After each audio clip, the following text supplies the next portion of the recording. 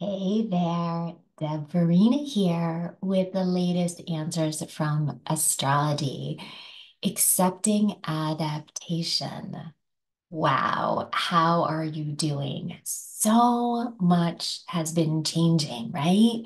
The way we think, the way we're experiencing, the way our life events are happening. Um, if you're on that cycle, my heart goes to you. It requires so much strength and serenity to navigate each day and each moment. So, if you're through a lot of this and you're already building the new, I am so excited for you.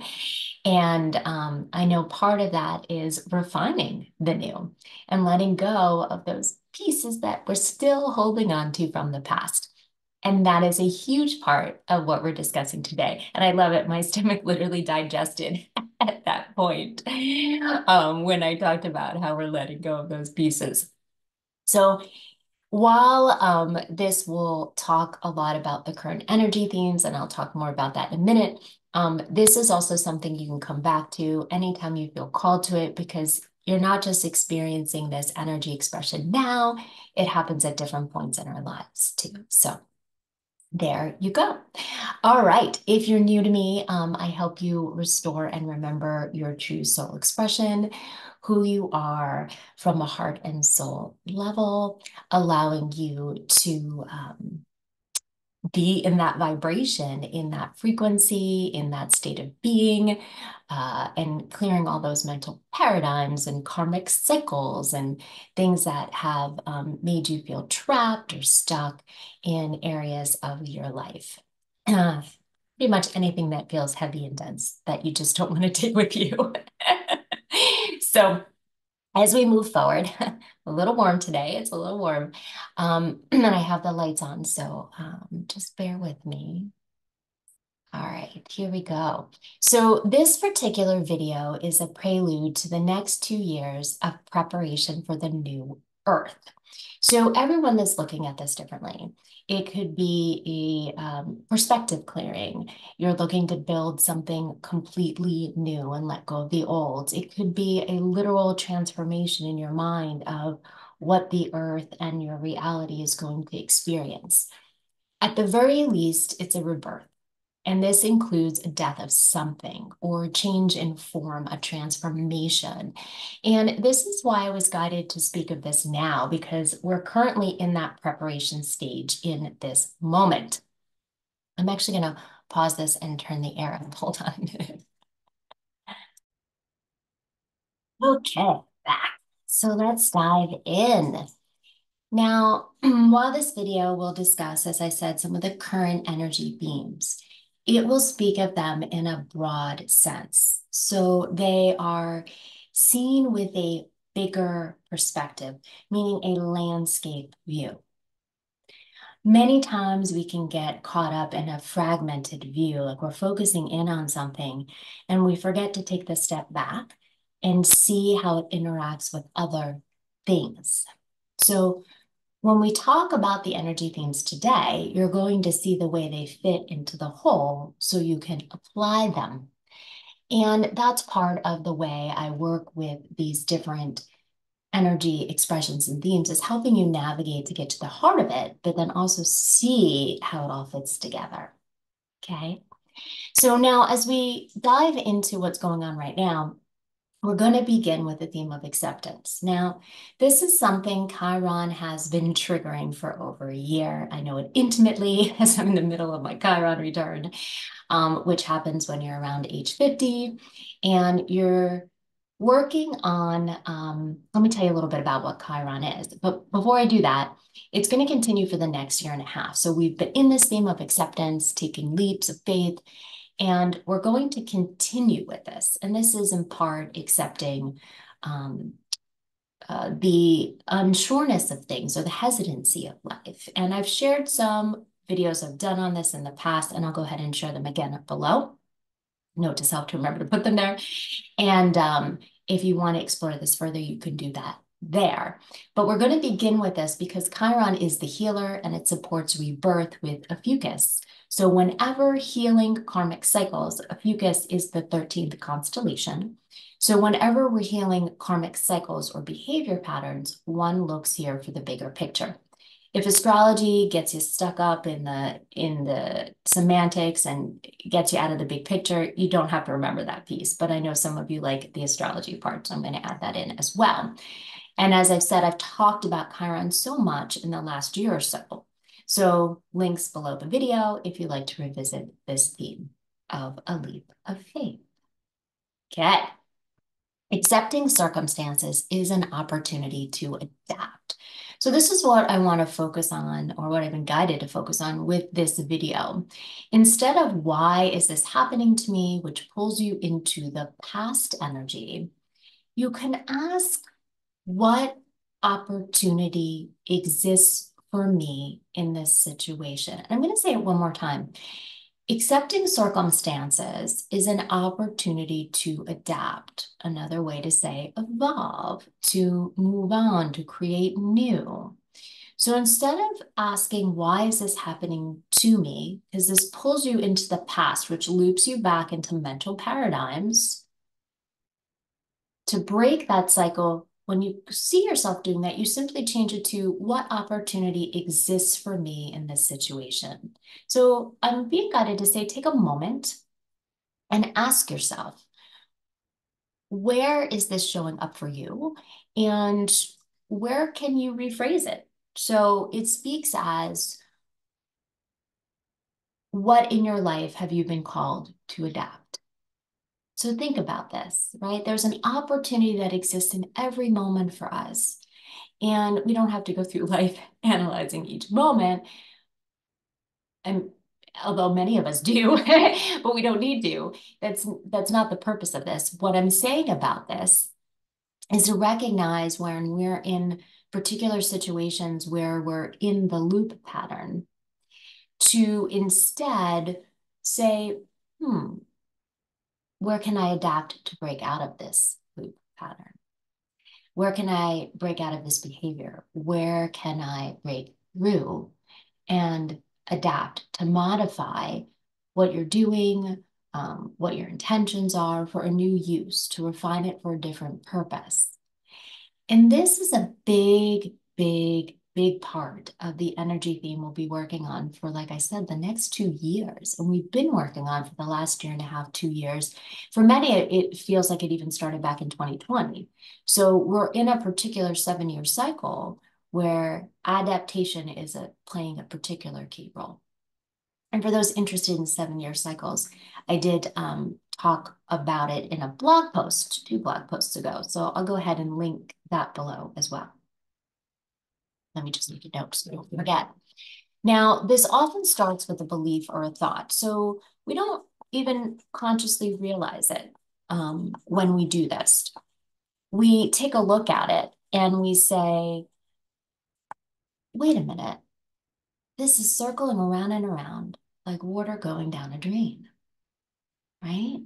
And we go, wait a minute here. Like when we take a moment to pause, right? We go, whoa, why do I keep rethinking this thing, right? What opportunity exists for me in this situation? Where can I adapt the way I'm thinking about this? How can I see the landscape or the bigger view? So with the recent Sagittarius moon, there was a call to empower yourself to see beyond the current time and space view. Sag is all about time and space.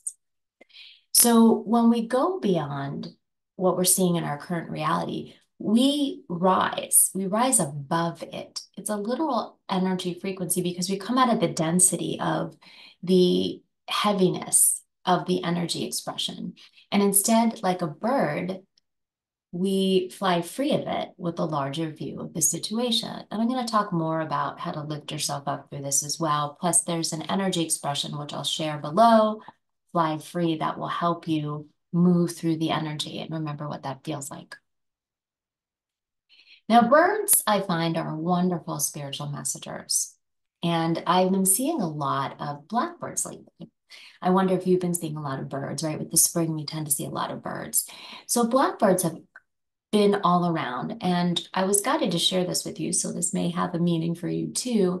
It signals both a hidden truth, how we can be a little more transparent or honest with ourselves, and a death to the ego. Because often when we're not transparent and not honest with ourselves, because there's a part of our personality that is in an archetypal pattern and isn't real. It's something we identify with, we're attached to, and we're like, this is me, and this means this. And at some point in our life, we created that archetypal meaning, but it really isn't true. And our experience is trying to show us it's not really true, but we stay stuck to that identity. You know what I'm talking about? Um, Sort of like, oh, here's a perfect example.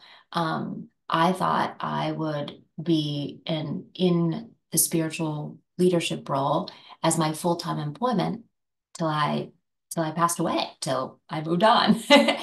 And now I'm in a call center role for a while as I work to develop my gifts. I didn't expect this at all. And often that's exactly what it is. We don't expect something, and it messes with the way we see ourselves. And it may be in our profession, it may be in our relationship, it may be our health as well.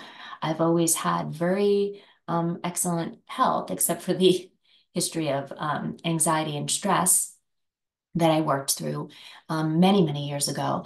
And it's one of those things, and I'll talk more about it a little bit later. It's one of those things where we get stuck in it and we see ourselves only in that light and we start to define ourselves, and that definition becomes limited.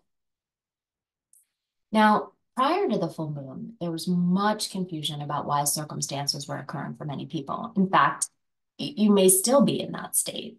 It's a common energy response to a new environment that's innocent of past beliefs or experiences because you're shedding the remainder of judgments. When I channeled this, I was like, oh, yeah, we're really clearing a lot of the mental paradigms right now. And that means the judgments and the beliefs that don't hold a place for us anymore, right?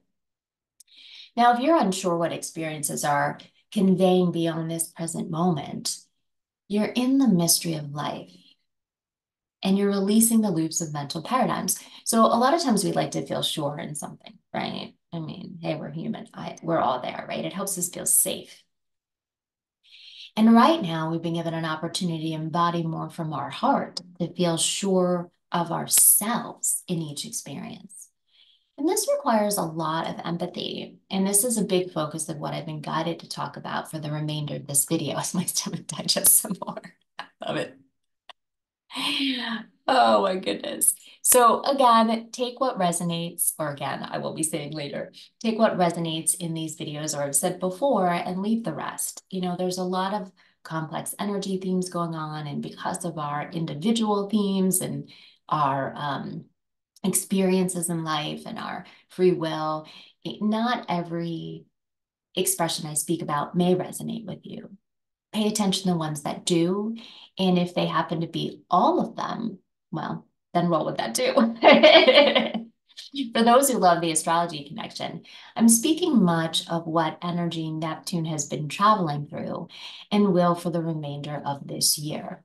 So in tropical astrology, Neptune is actively working in the last degree of Pisces to let expectations go and find your role in all experiences, no matter the circumstances. Which honestly, right, this can take much strength. Sometimes we're not so successful with it either, right? Empathy for the times it's challenging to do so. Because here we are like, how can we let these expectations go? Like they feel a part of us.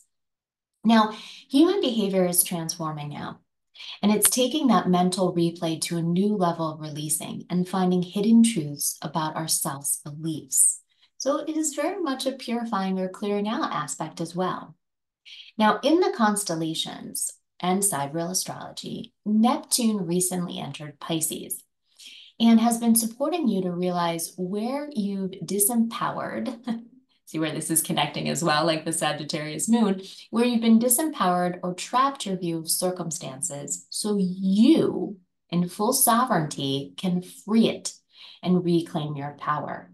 You're the only person who can save yourself. And at times it feels like a big task when we're going through things that are traumatic or challenging.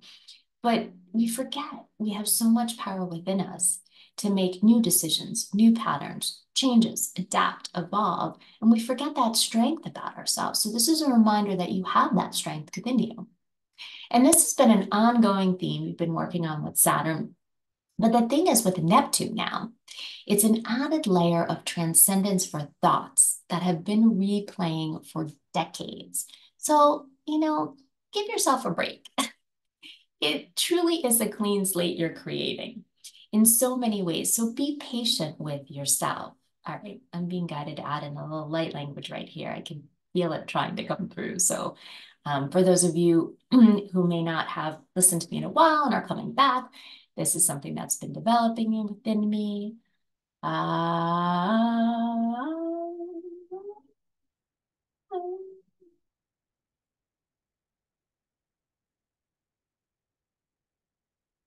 Do you enjoy it? Roll with it. All right. So this helps us sometimes when we stimulate our vocal cords, by the way, it stimulates your vagus nerve and it really works through to help your nerves, which I'm going to be talking more about later. So feel free to sing yourself. Now, this isn't a race to evolve. Let's remember that. It's a journey. Okay. A lot of times we get caught up with the, I just want to be out of this situation, but there's a lesson in it. So if you find yourself being critical or judging past actions harshly or saying, I just want to get out of this, we've all been there, all right? Lean into that gentleness, if this speaks to you, of your heart as each experience is a lesson. And in this way, you won't have to replay it in some other format, which I'm all for, right? See, true perfection is being able to see the lesson that is being taught to you and not getting stuck in the outcome. And this can take practice. And, human behavior is all about practice and repetition and learning and mastery. So take this consciousness journey as part of that as well. Now, I know the way I describe perfection is very different than the way the society paradigm teaches. But doesn't it feel more true to you? Hidden truths here. As always, take what resonates in these videos and leave the rest. While I'm here to guide you, it's your empowerment and sovereign free will to navigate and choose what to believe when and what, if anything, to do with that belief. Now, digestion, which I've been referring to, plays a key role in belief clearing and evolution. I don't know if you're hearing my laptop is getting older and it's fanning like crazy. I guess it's warm too. For those that don't know, my gifts have been evolving with Chiron, my Chiron return. And while I used to be very detached from the physical aspects, I had a client who used to say when she would come see me, it would be like coming out of the experiences of the world into the safe haven, detached from it all, and then coming back in. Well, for many months now, I've been embodying the current energy through my physical being back here into the third dimensional realm. So when we're working on clearing beliefs, I've been having toothaches or digestive issues have been really prevalent. This is important connected to, for you ladies, you may know what I'm talking about if you're 50 or older, the hormonal shifts that happen there too. But part of it is as well ascension energies. When we're clearing karmic cycles, like I talked about in my recent video on ascension, I talk about like the sinuses or parts of our body that have temporary symptoms that come through, not repetitive symptoms that keep recurring, because there may be something more to that. Speaking of which, as we clear cycles of enslavement to mental paradigms, I may be working through a parasite infection, at least that's what it appears to be. So thank goodness for intuition with all of these things and learning to trust ourselves and having the affirmation, which I recently affirmed a lot of my intuitive guidance through my work with a functional doctor. When we're in a new area, it can help to have that affirmation. It's how we work. And I'm realizing I naturally know what to do for my body. I've been guided to things like pumpkin seeds and turmeric and turmeric.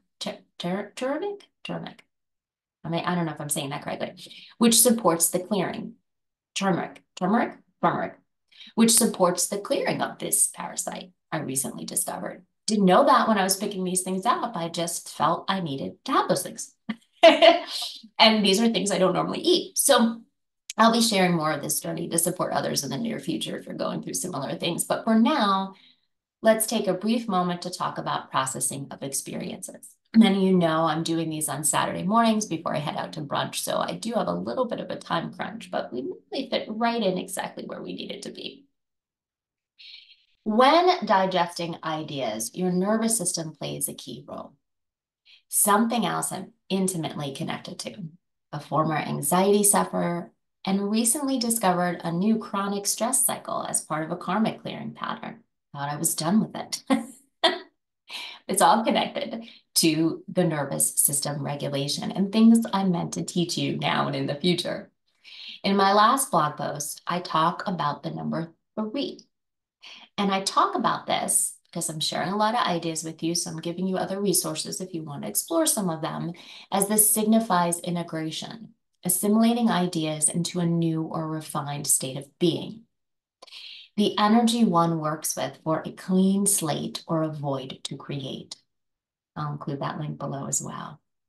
As we collectively accept adaptation, this is what I'm referring to. So if you want to work some more with the energy, you want to understand more about it, you can go there as well. Now, this letting go I'm speaking of is what Pisces helps us with. It's the letting go of the stress or anxiety cycles which the mind gets stuck in, like overwhelm, okay, depression. All these cycles we can feel disempowered in.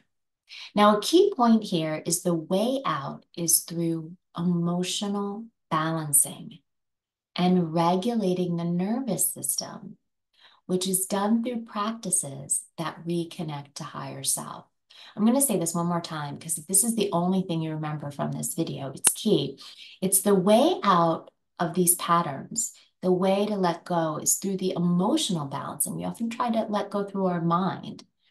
And it's regulating the nervous system, which is done through practices that reconnect to higher self, embodiment. Now, I recently started Qigong to help with quieting my mind, as simply meditating was no longer doing it. I needed movement to go along with it. And this is part of my evolution. Now, given the number of transition my life has been going through, I'm not really surprised, but this is moving the energy through the body. And as I share this with you, I know many of you are processing tons of changes as well. So find a way to move the energy through your channel. There's no right or wrong answer. It's whatever's working for you, rather than let the energy stay stagnant, because this is what creates the stress or anxiety. You're going to find how just a couple minutes a day can really change things. Now, if you're already doing it, yay, you may need to do it a little bit more during transitional times, or maybe you need to be reminded that this is a tool to come back to. Another key point, the reconnection to higher self is important to ground you, or the activity will simply be movement without peace. I'm going to say that again. The reconnection to higher self is important to ground you, or the activity will simply be movement without peace. I really enjoy some of these things that channel through me. I'm like, oh, I needed to hear that too. I do often love to hear how these videos are supporting you. So please do let me know if you're enjoying them. Obviously, if I see you keep coming back to them, I know you are. Well, not you personally, but people coming back. But I do like to hear what resonates the most as well. Now, a reminder that peace is what opens the door to a state of being that's in harmony with the life. Releasing the archetypes the ego gets stuck on or in karmic cycles with. I feel like I'll talk about this a bit more in the near future. And to restore and remember what it feels like to be natural, which is letting go of expectations. I hope this video has served you. If you'd like individual support, I am now doing sessions and readings on the weekends. So by all means, reach out to me via email. We'll find what works the best for you, and we'll schedule it. I hope you've enjoyed this Answers from Astrology video, and I look forward to bringing you more in the near future. Bye for now.